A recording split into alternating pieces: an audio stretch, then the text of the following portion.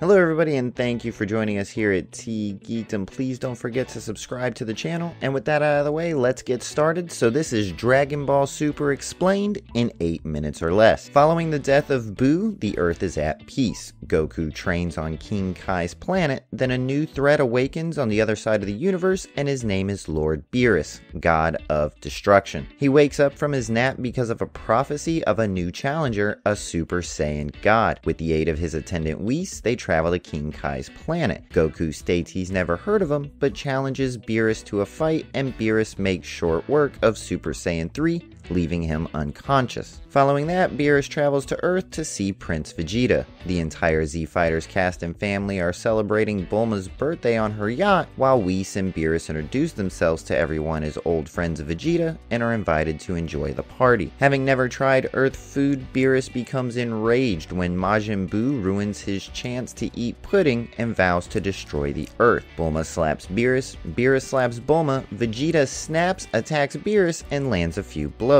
Before Beerus destroys Vegeta, Goku arrives and says that they can ask the dragon if he knows of this Super Saiyan God. Shenron explains the only way to achieve Super Saiyan God is for 5 good-hearted Saiyans to transfer their power to a 6th. But they realize they only have 5, Gohan, Goten, Trunks, Goku, and Vegeta. Videl then surprises everyone and says she's pregnant, giving them their 6th. Goku transforms, and though he's defeated, Beerus is so impressed with the new power that he spares Earth. We also find out that Whis is actually the most powerful being in the universe and Beerus' teacher. A year passes and both Vegeta and Goku have been training under Whis. Meanwhile, former soldiers in the Frieza Force arrive on Earth and use the dragon to revive Frieza. Frieza goes off and trains for several months, return, and he and his men attack the Earth. During this, Goku reveals a new form called Super Saiyan Blue, and Frieza shows a new form himself called Golden Frieza. They fight, Goku gets injured, and Vegeta steps in to reveal Super Saiyan Blue, but Goku gets the killing blow on Frieza anyways. Goku and Vegeta continue to train with Whis until Beerus' brother Champa, the God of Destruction for Universe 6, arrives with his attendant Vados, who is Whis' older sister. They're here in search of Super Dragon Balls that are scattered across both Universe 6 and 7 since they're twin universes. Beerus and Champa decide to hold a tournament to see who gets to use them. Goku fights in the first round, wins. Then Goku fights Frost, Universe 6's version of Frieza. Goku and Piccolo lose. Turns out Frost was cheating though, allowing Goku to compete again. Vegeta tells Piccolo to step down. Vegeta wins. Fights again, wins again. Then Vegeta fights Kaba, a Saiyan from Universe 6. During the fight, Vegeta forces him to go Super Saiyan, then beats him with Super Saiyan Blue. The last member of Universe 6 is Hit, and Vegeta loses. Goku goes Super Saiyan Blue Kaioken. Hit reveals he's been holding back because he can't kill, and Goku quits in disgust. This causes Hit to quit during the next match, and Universe 7 wins. Zeno, the god of all universes, appears. Goku befriends him and promises to visit. Later, future Trunks returns. There's a new threat in his timeline, Goku Black. Black follows Trunks back and fights Goku until he's forced back into his timeline. Whis recognizes a time ring on Black's hand, so they travel to Universe 10's Supreme Kai Gawasu, who is in charge of the rings. They discover that the Supreme Kai apprentice Zamasu has the same energy signature of Black. Goku spars with him and wins.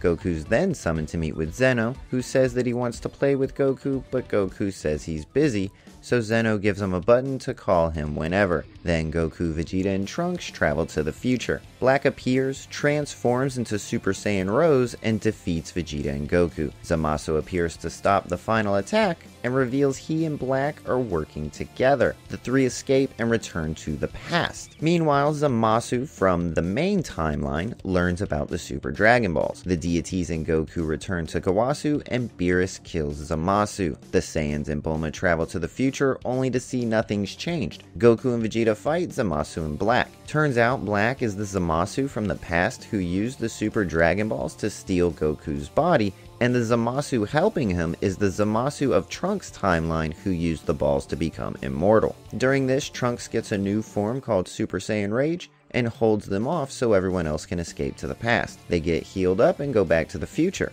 Vegeta fights Black, Goku fights Zamasu. Black uses rage, causing a rip in space that creates clones. Goku and Vegeta face off against the clones as Zamasu races off to kill Trunks and Bulma, then everyone reunites. Zamasu and Black use the Potara rings to fuse into one being, while Gowasu and Supreme Kai arrive to help. They give Potara rings to Vegeta and Goku, who transform into Vegito. Vegito beats fuse Zamasu but loses all energy in the earrings and splits. Trunks absorbs the energy from everyone on Earth, then slices fused Zamasu in half. While celebrating, a strange cloud envelops the sky. It's immortal Zamasu, and his evil is starting to spread across the universe. Goku, while looking for one last Senzu bean, finds the button Zeno gave him, and when Zeno arrives, he decides to erase the universe. Everyone's returned back to the past before everything's erased. Goku returns later to grab a now floating Zeno and brings him back to the past to become current Zeno's friend. We send Trunks to a point in the future before everything happened, but has to live in a world with two versions of himself. Time passes and the two Zenos decide to hold a multiversal tournament. The 8 weakest universes will participate, 10 fighters each, in a battle royale. No killing, and when a team gets eliminated, the entire universe is destroyed. Also, the one who wins will be given a wish from the Super Dragon Balls. Universe 11 boasts the strongest participant, Jiren. 48 hours pass and all the universes assemble. For Universe 7, we have Krillin, Android 18, Gohan, Piccolo, Vegeta, Goku, Master Roshi, Tien, Android 17, and Frieza, who Goku convinces to fight in exchange for being wished back. Universe 6 has added 2 Namekians and 2 more Saiyans to their team. The fight begins and Universe 9 is the first team eliminated. Krillin gets eliminated next, and then Universe 10 is the next to go. Tien goes next. Roshi's elimination is due to self-sacrifice. Hit is eliminated by Jiren. We see 2 Universe 6 Saiyans use Potara rings to fuse into a new being, Kefla, only to be eliminated by Goku. Universe 2 is the next one on the chopping block. Gohan and Piccolo get the 2 Namekians from Universe 6, causing Universe 6 to be the next destroyed. Sadly, Piccolo's eliminated next. Universe 4 follows suit. Android 18 eliminates herself to save 17. Universe 3 goes out next thanks to 17. Good save 18. Now we're down to just Universe 7 and Universe 11. Gohan sacrifices himself to take out a Universe 11 member, and Vegeta is then eliminated by Jiren. Now let's talk about Goku for a second. He has at this point already fought Jiren and lost handedly, drained all of his energy, and even tried a spirit bomb only to have it knocked back into himself. This causes his body to awaken a technique known as Ultra Instinct.